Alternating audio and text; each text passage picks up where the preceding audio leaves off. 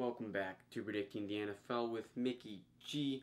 We have just had the divisional round of the playoffs, and I was not the biggest of fans. The AFC was the conference I cared more about here, and I got both of those games wrong. But, however, I did get both the NFC games right, so I went 2-2 this week, bringing my playoff total to 3-5, which is kind of garbage. But, the first game that we have here is the Chargers at Patriots. And my thoughts were that the Chargers, they have a defense that played superbly last week, offense that's good enough to do lots of great things, and they're going to go out there and they're going to beat the Patriots. But instead, Belichick and friends had other plans. They did a great job of stopping them and not allowing the Chargers to stop them. And lots of stupid things happened. The Patriots won, and it was a major bummer. The second game was the Colts at Chiefs. The Colts were another team that I'm like, they have a good chance here. The Chiefs, they're going to go full Reed. They did not. Which didn't help my prediction since I picked them to lose. The Colts got absolutely manhandled, and it took them a very long time for them to score a decent amount of points. The Chiefs had complete control over the game, and by the end of it, I was very disappointed. Moving to the NFC, though, these are games that I picked correctly, and I'm glad I did. The Rams, they beat the Cowboys because the Cowboys do not deserve to win. They're not a team. They only made it to the playoffs because the Redskins were on their fourth-string quarterback. If Alex Smith does not get hurt, they have a fine season. They do a great job.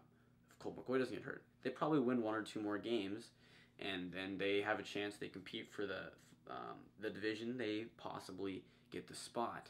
But when they have Mark Sanchez and a guy who's barely played an NFL regular season game in Joe Johnson, you're not really going to have success there, along with multiple other injuries and stuff. And it was just a whole major bummer there. So I was very glad that the Rams beat the Cowboys. Then we had the Saints and Eagles. And the Saints, they started off quite slowly. The Eagles having like a 14-0 lead, which then the Saints, they focused in and they're like, all right, boys, let's not lose to Nick Foles. So then they went on 20-0 point streak and won the game 20-14. So good for you, Saints. Great job. Very proud. There's not really much to recap. I guess besides that, there's only 4 games. And I've said it all. So moving in to the predictions. In the AFC, sadly, we have the Patriots at Chiefs. Now, it's going to be a little bit of a colder game out here in Kansas City. And since Tom Brady's quite old, he'll probably feel the effects more. Or at least that's the hope. And then, Patrick Mahomes is quite young, so he won't feel the effects as much. Because you can deal with more when you're right out of college and stuff. But, we have going to be a stupid game here. I didn't want either of these teams to make the championship, and it's boring when the number 1 team plays the number 2 team in the championship. You always want an underdog, so everybody loves an underdog story, you know what I mean? That's why, the Chargers, they were the 6th seed. They're a really good team, and they basically have the same record as the Chiefs. Since they're in the same division, they don't get, good spots. But they're the 5th seed, not the 6th seed. And so to come up there, win the Super Bowl, that'd be dope. Say we have number 1 and 2 seed from both conferences, which is not exciting stuff, okay? But I'm going to go with the Chiefs here because they're favored in Vegas by 3 points, meaning they have home field advantage. And I really don't want the Patriots to go to the Super Bowl again. It's just not fun to watch anymore. That's why I didn't watch the national championship for NCAA. It was Clemson and Alabama. They've played each other the past 4 years. Who cares? I want to see a different team in there. You know what I mean? And it's just not exciting when it's the same team every year. So I'm going to go with the Chiefs here in the hope that we have a different Super Bowl than we've seen before. Moving on to the NFC, we have the Rams at Saints.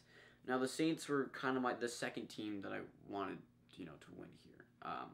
No, that's not even true. They were the 3rd team I wanted to win here. once again, I wanted, more of lower teams. The Bears were big underdogs. We're big underdogs because this is the first time I've been in the playoffs in such a long time. Had a great season, great defense, and they lose to Nick Foles. Then the Seahawks, on the other hand, just fall apart completely against the Cowboys in a very stupid game. So then all I had left was the Saints, because I'm not cheering for Nick Foles to go again. Well, it'd be kind of cool to watch, I guess. It's just kind of stupid for him to just be able to, every time he goes to playoffs, just win for no reason. You know what I mean? And then we have, the Cowboys, which I've already explained how I'm not the biggest of fans. The Rams, I just really don't feel like they deserve it. There's just something about the team that I just don't like. I don't know. And then there's the Saints. Drew Brees, great guy, big fan. I've always been a, big believer in Mr. Breezes. And so for him to go there, play hard, play fast, and play well, and quite deserving MVP season, I believe, personally. I would like him to go play against the Patriots. Psych. No, I want him to play against the Chiefs, obviously. But in the probable happening of the Patriots winning, which I'm not picking, I'm picking the Chiefs. We want Breeze to go in there, and he's, the better quarterback that can lead them to victory against, hopefully not, the Patriots. So that's really all for this week. Thanks for watching, and as always, adios.